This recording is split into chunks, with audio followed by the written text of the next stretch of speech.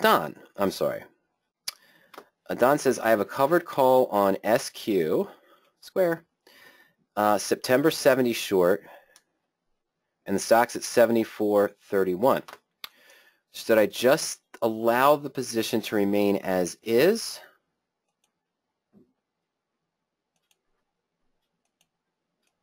Or roll the call up and out to December 75 for a credit of 7 cents, or add a long call? I don't know your exact prices, but you'd want to run the scenarios yourself to see what best suits your needs and your expectation going forward. First thing I'd have to answer myself in this question, Don, what do we have?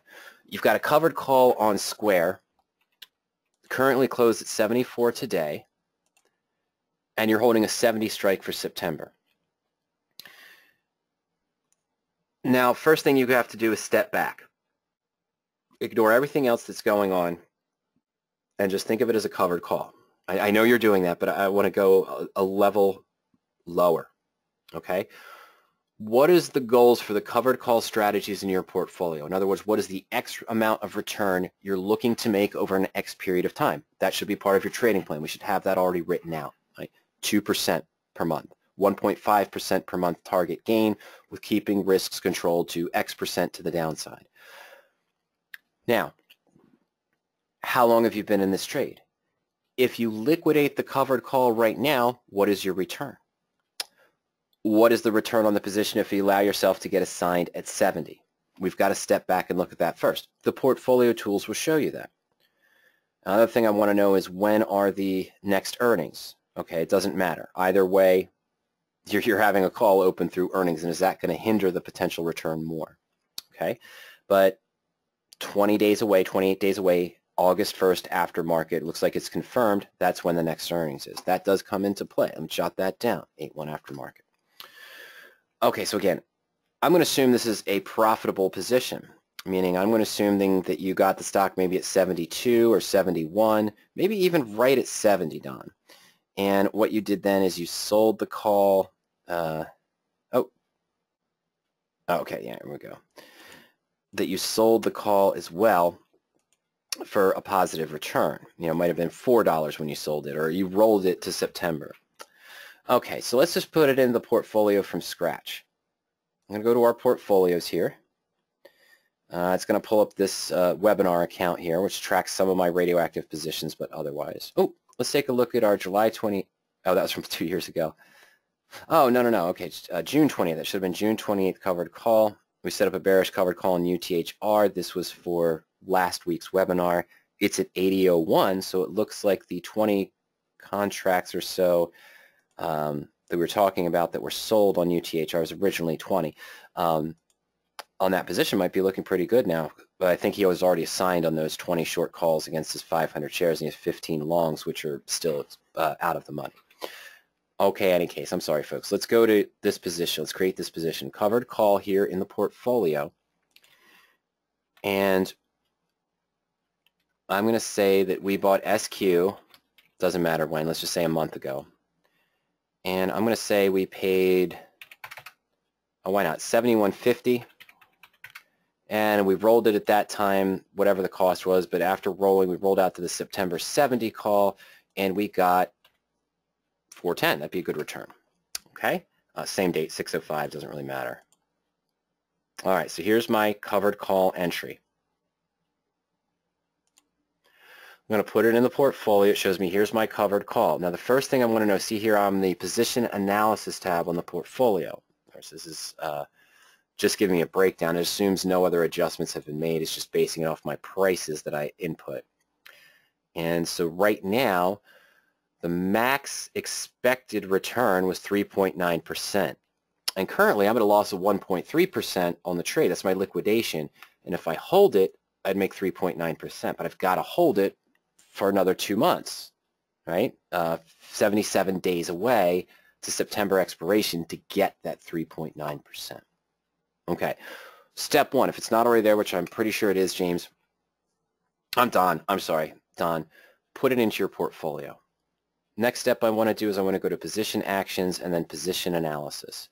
This is the proper breakdown of your trade. If you've been rolling this call before, you've made other adjustments to it, included a dividend.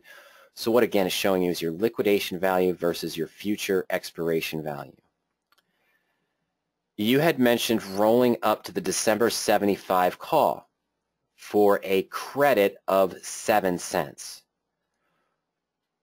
What does this breakdown to me come down to? Okay, where am I now? Well, I'm at a loss if I liquidate. Okay, I don't know if you're in the same spot, but I'm at a loss if I liquidate right now. If I wait 77 days and the stock's above 70, I make 3.9%.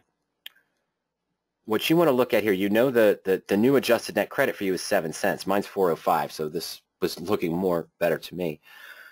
But because of the 5% move up, I'd have an 11.2% return. So ignoring where I am right now, if you still want to stay in this position, most likely this position is a loss for you. But look, would I do this? Would I increase my time into trade another 90 days? I'm just going to call that 4%, and we'll call this 11%. Another 90 days to make an additional 7% return. That's what I'm comparing. What is my return now? I know that if I liquidate, I'm at a loss, so I'm probably not doing that because there's still so much time value on that September call that you sold. Hey, even though the stock's up, it's got intrinsic value now, but it's still holding time value, right? You're going to see that in the last 60 days, 45 days, to 30 days. Now, is it worth it to roll for me in this case? Well, again, what am I saying? I'm moving from 4% roughly to 11.2. All right, let's call it what it is, a 7.3% gain for 90 days. If my target is a 2% return every 30 days, which remember, you know, some of us thought that was 42% of us thought that was the good target there. I'm so sorry, 75% are achieving 1 to 2%. 42% want 20 to 25%, which would be around 2% per month. Okay, but let's say my target is 2% per month. I'm increasing it by 90 days or 3 months, so that'd be a 6% return. This more than matches my trading plan. If I'm comfortable with the stock continuing on, the increase in potential return still matches my goals, what I'm moving from where I am now to where I might be in 90 days, I would do that. If this return, for whatever reason, you're continuing costs, and it's going to be different because you said you only got a 7-cent adjusted net credit.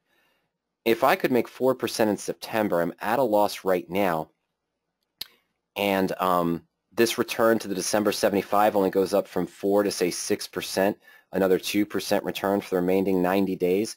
This does not match my trading plan. I wouldn't sell that covered call now if I was just buying the stock, so why roll to it? If you think the stock's going to stay above 70, you might be better off now waiting closer to September to get closer to the target gain you initially set. Do not roll for the sake of rolling just because it comes up. Make sure it matches your trading plan for the amount of time you're increasing in the position. It has to still match your trading plan. If not, get out now if you've got a gain and you don't want to hold it for the remaining 77 days to September. If you've got a loss now, maybe hold it. If it stays above 70, you get assigned. And you threw out that other option there of buying the call. Well, now that you've got it in your portfolio, either from this page, you can click on What If Calculations, or from the covered call, of course, we can just go to Profit and Loss Chart. There's my September covered call. And what is he talking about? He's saying, well, what if we added a September call here, maybe at the 75 or the 80 strike, depending on what your outlook is. Let's just do 75. It's going to be really expensive, though. But I'm going to buy this call. Now, even with my premium, I'm now at a debit of 90 cents. But what does it do? It leaves the upside open if the stock really takes off, but what's your new break-even? And do you think the stock would continue to that new break-even point done by September expiration in the next 90 days? That's the rough part about buying a call, because now you've taken a position that could have been profitable if the stock was trading just above 70 at any time in the next 77 days to one that now has to be above 77.40. It's not a cure-all because you've got to take the whole position into account. And then as you mentioned, if you roll the December 75, does that match your trading plan? Don't even think about buying the long call, because if rolling to the rolling to the December 75, Don, if that doesn't match your trading plan with the increase in profit from where you are now, rolling to it and buying a call necessarily won't either. Sure, it would leave the upside open, but you'd be rolling to that December 75 for a small increase in return for another 90 days. You'd leave the upside open, but the benefit of that wouldn't come in until the stock's probably at 83, 84, 85. Do you think that's possible by square with December? And it might be, sure. But that's what you want to graph. Graph the roll itself and then add the long call to it. Does it match your expectation of what would need to happen halfway between now and December? In September, what would the benefits of leaving the trade alone now as it is to September expiration versus doing your roll and then adding the extra long call, or even adding the September long call? We can see it here. You'd still be at a profit if the stock was above 70 at September expiration, where now you need it to go above 77. It's almost another 10% move to increase your profit range. Is that worth it just to have this look of an infinite upside in case it really takes off? I don't know. You'll have to consider that as well. Someone mentioned it's an interesting concept. It depends where you are right now. Let's go back here. Oh, shoot. I'm sorry. I went back to the portfolio, and I want to go to position actions and then position analysis. I think it's Tim. I'm sorry. I don't know why I saw Tom. It's Tim comments in and says, if you have a profit liquidating right now of only a couple $100, liquidate the position and buy a call if you think it's going to really take off by September, December. All right, so what is Tim talking about? He's saying here on Square, well, let's say you've got a $200, $300 profit on the position, but you think it's still going to go up, has the potential to go up. Yeah, it depends on the profit. So let's say I buy an 80 call, okay, for $3. But let's say the profit, if I liquidate my covered call right now, is $3. This is a cost basis of 1 cent. So it's sort of a no-risk long call that if the stock shoots up, you could see reasonable profits because you don't have any risk. You took the cost of this call. But I mean, to buy the near-term calls on Square, not near-term, sorry, near the stock price, and out to September, out to December, talking about, you probably have to have already a $500, $600 profit on this position to make that worthwhile. But yeah, he's saying close the covered call if you think it's still going to go up. If you've got a $200, $300 profit, even if it's only half of what you made, Tim mentions that, and buy a long call so you have a no-risk long call with unlimited upside if you're still bullish, rather than leaving all the cash in the covered call he means and buying the extra call to try to get that unlimited upside if it really takes off. Take the profit you have now, buy a call that almost has no risk. You've already taken in most of the profit. Yeah, you might lose that and be at break even if this goes down and the call goes to zero.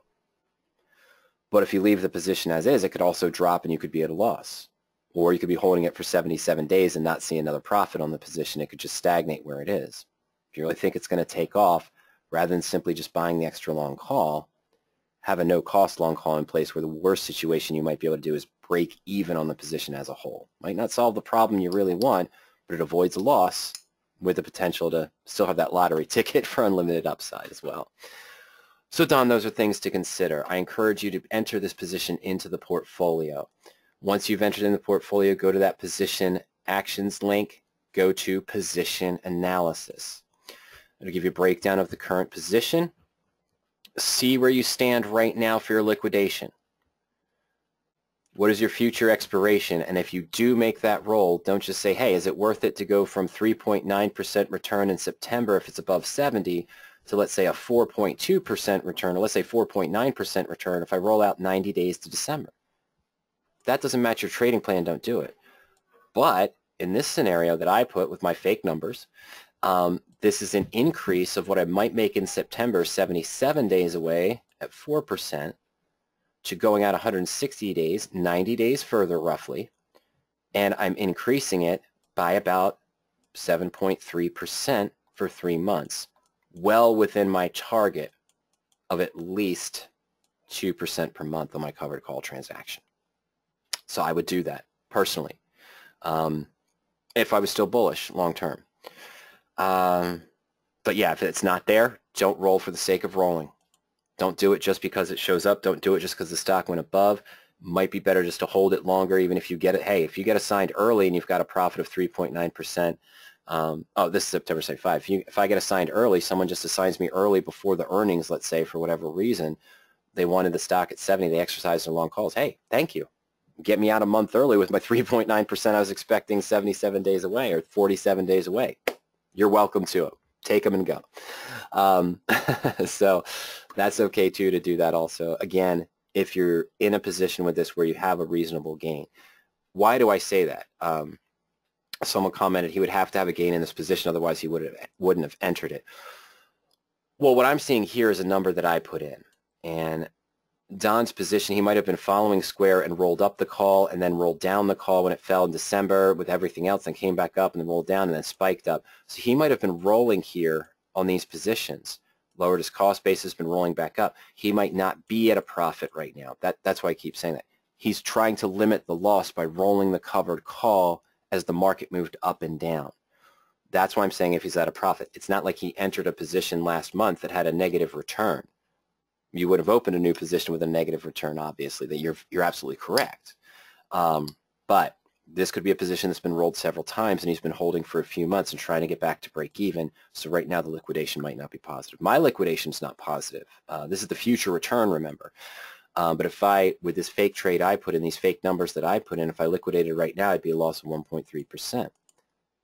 Because the call that sold is further out in time and I need to get closer to expiration to start seeing that time decay in my favor. Today's material are my thoughts on your questions designed for educational purposes, increasing investing performance and options knowledge. Any stocks or options discussed today should not be taken as direct trading suggestions. Options do involve risk, may not be suitable for all investors. If you wanted to test out any of the tools you saw today, that portfolio tool to track and manage your positions and evaluate position analysis, those rollouts aren't only shown for covered calls, they're shown for other spread positions, buying call options, married puts, of course, collar spreads, diagonal spreads, and a lot more. But you can test out Power Options for free at any time. Just go to PowerOp.com, put in your name, an email address, click Start My Trial, and you have full access to Power Options for 14 days, no billing, no credit card required. After that, our subscription level started only $45 per month, monthly service. Most popular one is our 20-minute delayed service at $65 per month. You can also upgrade that if you want access to the historical tools. Our historical database goes back to April of 2006 for backtesting purposes, viewing historical options chains. And of course, we do offer a real-time service and then a full package that includes everything as well. Other free education and free stuff, hey, we talked about that blog article. I sent everyone the link there, blog.powerop.com. The Balanced Approach for Portfolio Success is the title, but you can just do a search on the blog for barbell, and it'll come up if you missed the link earlier. Also, you can check out our webinars at any time. Just go to powerop.com/webinars.asp. Some of the webinars are not available if you're not a current trial member or subscriber. That's just another reason to take a trial or subscribe. But you can hunt around on YouTube, our vast array of many, many videos over the years that are archived publicly and available on YouTube, just under user Power Options as well. If anyone thinks of any questions later on, send me an email at any time. Just send it to support@powerop.com, or of course you can send it to support@radioactivetrading.com. You can also call us during market hours at 302-992-7971. And if you are a trial member subscriber, you can schedule one of those coaching sessions at any time.